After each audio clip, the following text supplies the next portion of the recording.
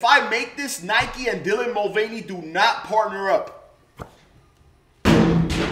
So supposedly, Dylan Mulvaney is the newest Nike ambassador. Check this out.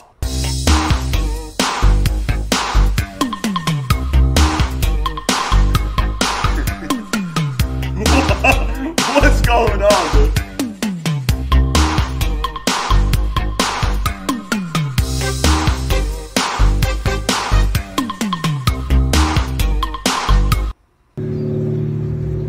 What's some other workout stuff?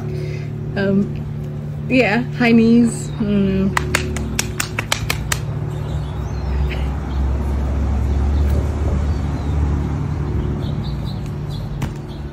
Alright, that was super weird, okay? So he posted this on Instagram today. He tagged Nike women, he tagged Nike, he wrote, alert the media, I'm entering my workout era, hashtag Team Nike, hashtag free your all. As far as I know, I don't think this is like official yet. I don't know how official this is. I try to look everywhere, but on Twitter, everyone's saying he's gonna be the next Nike ambassador. Now, let me tell you this. If this is real, if he becomes the next Nike ambassador, like the world's gonna explode. Why? And especially if he becomes the Nike ambassador for Nike women. For one, Nike is an athletic brand, right? Nike is for athletes, let's be real. I know they have casual clothes, but Nike is for athletes. He's not an athlete at all, zero, okay? And let's say he becomes the ambassador of Nike women. He's not a woman at all. So think about this. Imagine there's a woman out there, right? There's a lot of women out there that are pro athletes right now, right? That have been grinding all their life, no matter what, basketball, soccer, boxing, it doesn't matter what sport. They've been grinding all their life, and now they got to the pros.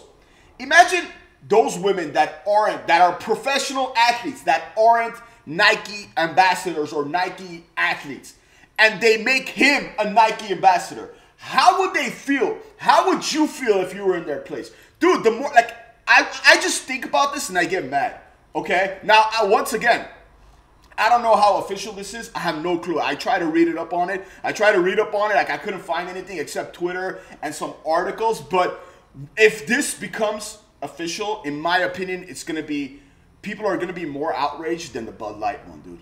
I'm just letting you guys know. It's going to be weird, bro. Once again, Nike is the athletic company. It's an athletic brand. He's not an athlete. And if he's the ambassador for Nike women, he's not a woman, dude.